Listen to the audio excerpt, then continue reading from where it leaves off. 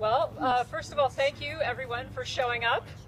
That's always nice. How did this start? Very briefly, this started with a conversation with Pamela Brown about doing public art in the Carolinas, because that's what I do, and I'm a cyclist, and a lot of the work I do involves athletes and specifically cycling.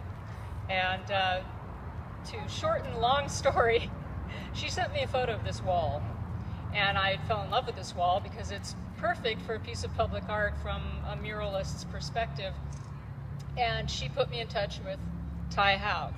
And when I told him what I did, he described what was happening here with the greenways system and the Swamp Rabbit Trail specifically, and that he had been hoping for someone like me to call up and present some ideas. And so we continued throwing ideas around until we set on doing a public art collection along Swamp Rabbit Trail. And what our vision is to create a model as the greenway systems move across state lines and across the country, that the combination of public art and greenway trail go together with them. Yay. And that Greenville is the model for the first trail of this kind that has art as a natural component with it, so that it can be adapted and exported. Until people, when they think of greenway trails and find out that there is one in the community, they expect to see some really wonderful public art as they bike and run and so forth. And what I wanted to talk about is that while I was working on this piece, what surprised me so much was that as I would look here on the trail, the people that would pass me were from every walk of life. Every segment of society in Greenville is out here on this trail. And I've seen people dribbling basketballs while they run, all kinds of skating and skateboarding, and my favorite was seeing a group of nuns power walking in full habit from head to toe. And I thought, well, you know, there are the guys out here that are in Lycra from head to toe, and they're going to try and break a land speed record and upload it to Strava. And there are runners who are out here training for their first marathon to prove to themselves and themselves alone that 45 is just a number. And then there are nuns who have decided that being fit is the best way to honor their creator for giving them a miraculous body that allows them to power walk.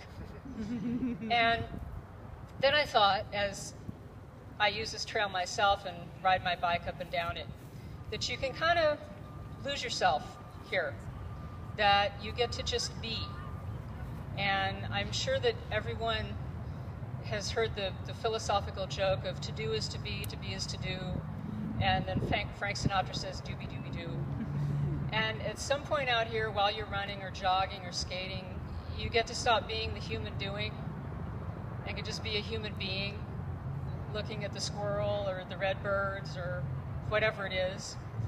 And when people say, well, why art? Why is art important? We don't need art. Art doesn't do anything. And people will say, well, you know, design, form follows function, and elegant design is great, but art, you don't need art.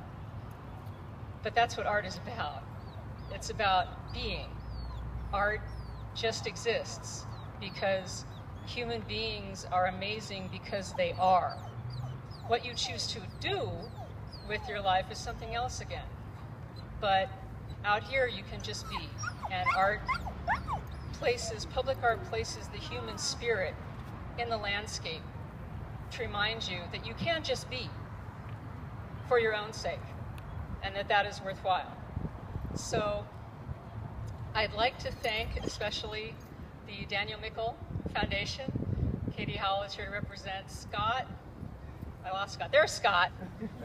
This is Scott's wall. And he allowed us to do this to it.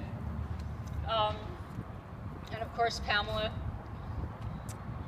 thank you for sending me that photo, and Ty for doing all the nuts and bolts. So I guess, would you like to say some things about? There you go. Well, thank you, and I'll keep it brief because Kathleen put it really well. But I just wanted to kind of echo it's another great example of how exciting it is to be in Greenville, Greenville County.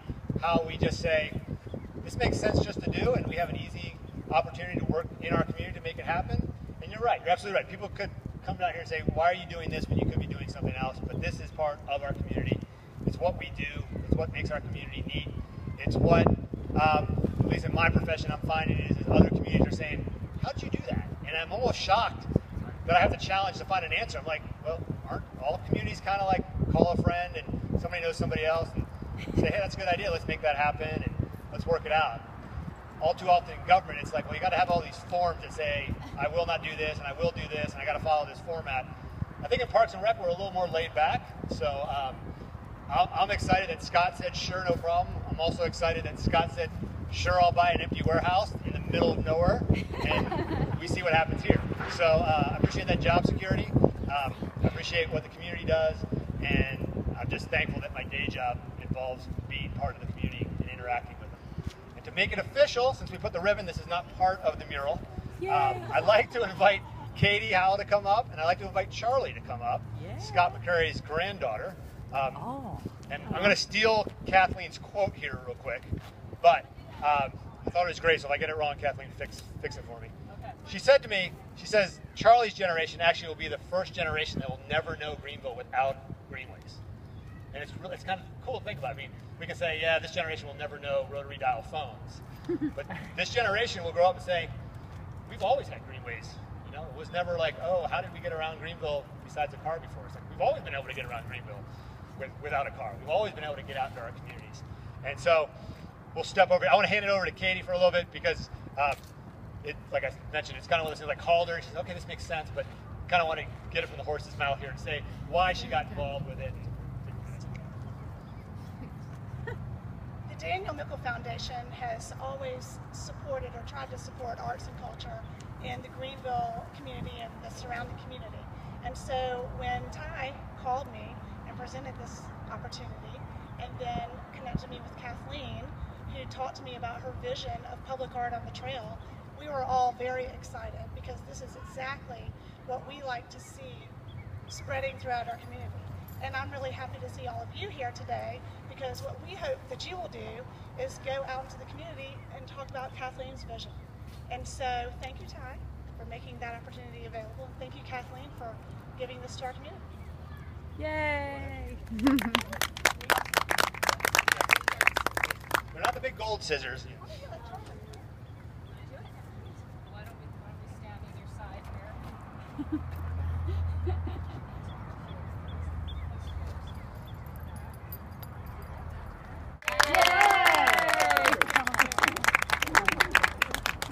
Because we have a great bakery next door, and we've got the hog hauler here, there's cupcakes and cake. Everyone take some with you. Yay.